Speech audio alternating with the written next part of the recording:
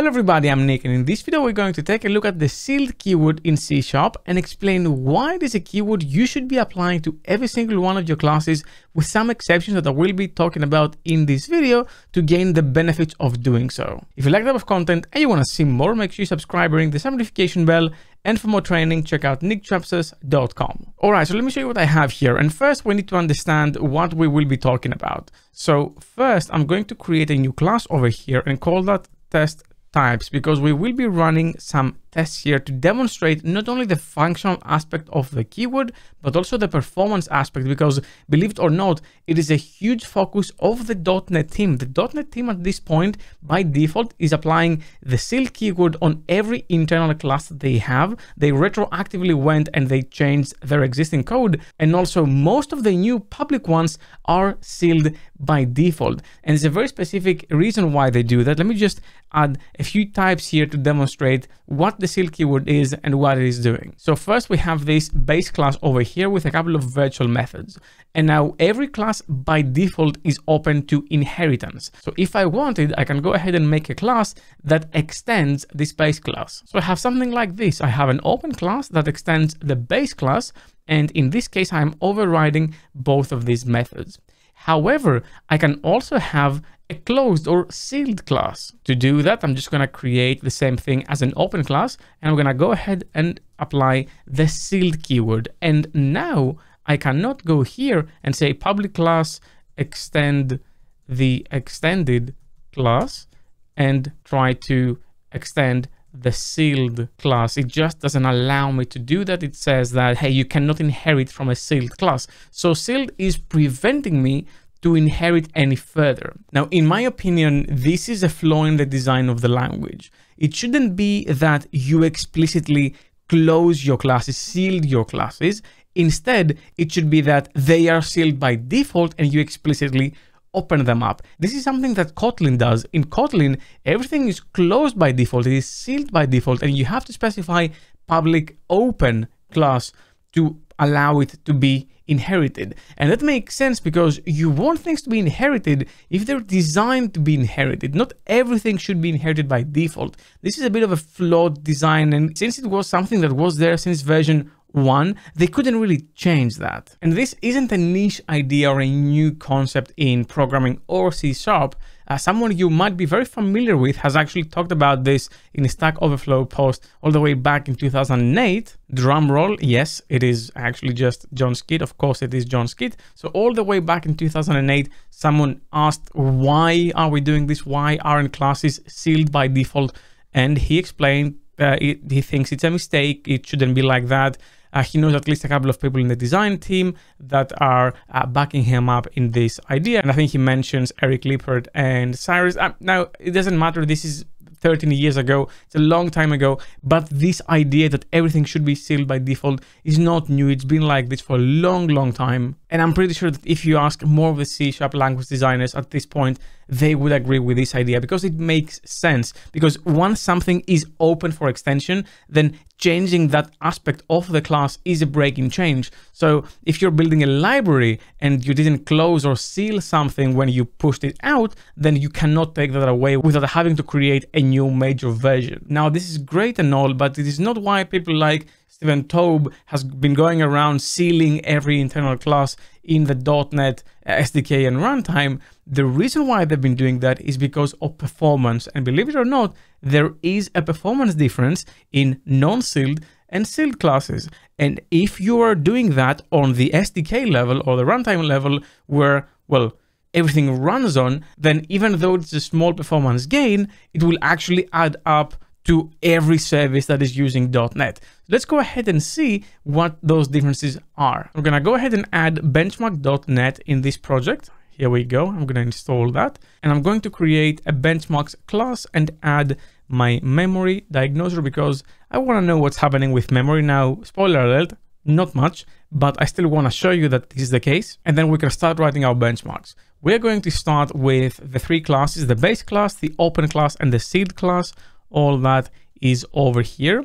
And first, we just want to take a look at invoking those methods. Is there a difference between calling the non-sealed class over here and the sealed class here?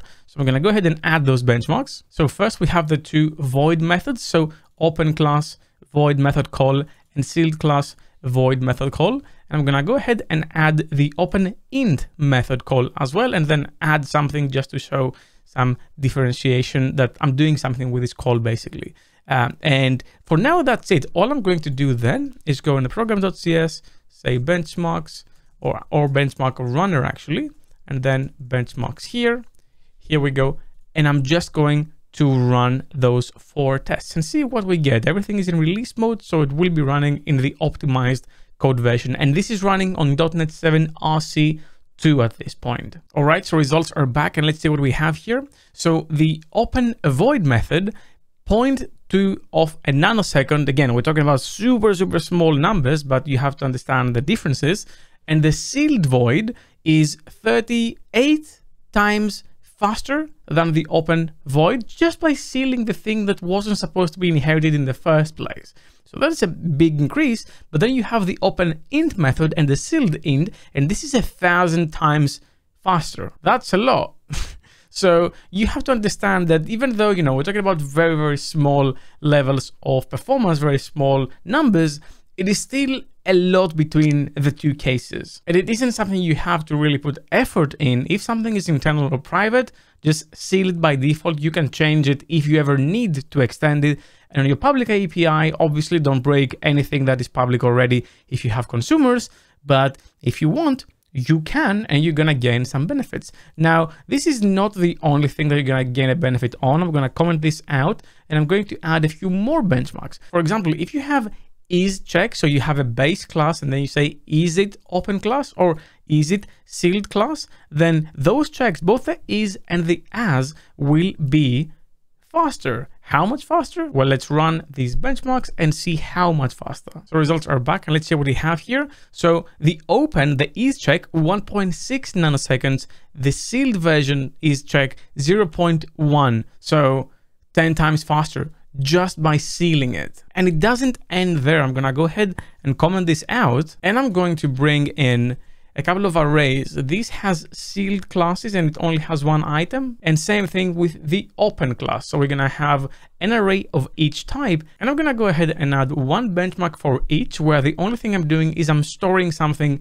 in this array. So I'm gonna go ahead and run that, and once the results are back, explain why they are the way they are. So results are back and let's see what we have here. So as you can see, the open one, 2.3 nanoseconds, the sealed one, 1.6. Not quite as big of a performance difference, but it is there. And the reason for that is because arrays of that type now don't have to have a covariance check when you're setting the value, so they can be faster. The last thing I want to show you in terms of performance has to do with spans and their implicit operator from an array to a span. So the benchmark would look something like this. This is where we're getting an array, the same arrays as before, and we convert them into a span to operate of them in a different way.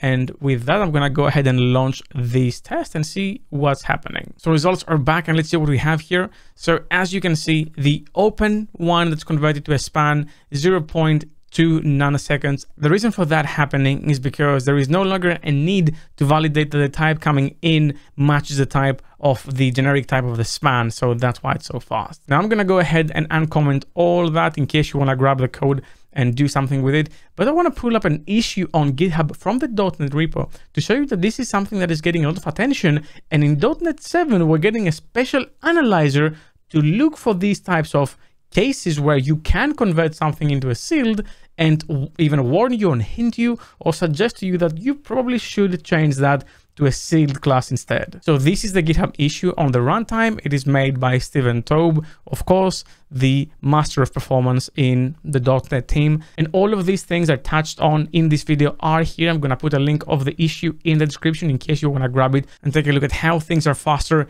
even on JIT ASM level. So I'm going to scroll all the way down over here and show you that, yes, this is an analyzer they are adding.